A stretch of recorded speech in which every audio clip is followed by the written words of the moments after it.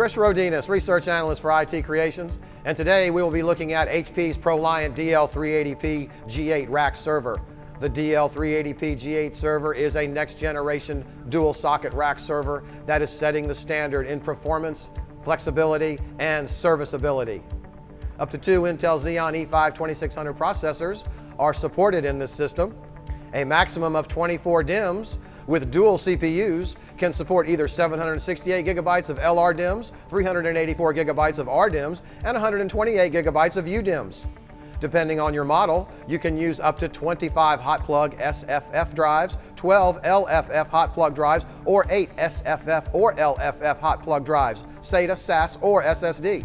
For storage control, you can use HP's integrated smart array, like the P420i for RAID 0, 1, or 1+0, and higher levels of RAID are supported with an upgraded flash-backed write cache with 1 and 2 gigabytes for RAID options of 0, 1, and 5, plus 1+0 and 5+0.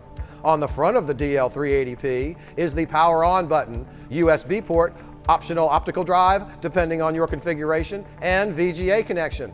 On the back of the server are your power supplies, 4 USB connections, VGA, I/O connections, serial port, and optional dual or quad LAN ports.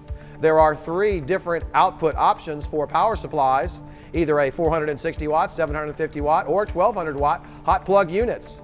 For PCI expansion cards, you have 3 onboard slots, a PCIe 3.0 X16 full-length, full-height, a PCIe 3.0 X8 half-length, full-height, and a PCIe 2.0 X4 half-length, full-height.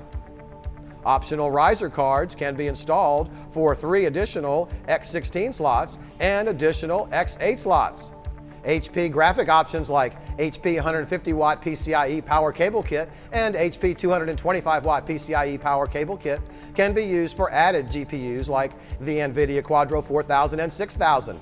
The DL380p Gen8 can support up to 2 Quadro 4000 cards, 1 card in each X16 slot in Riser 1 and Riser 2, but remember that Riser 2 requires a second processor and each Quadro 4000 card requires a 150 watt PCIe power cable kit.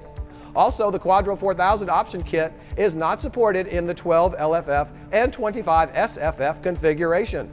The DL380p Gen8 can support 1 Quadro 6000 card in an X16 slot in Riser 2, again requiring dual processors.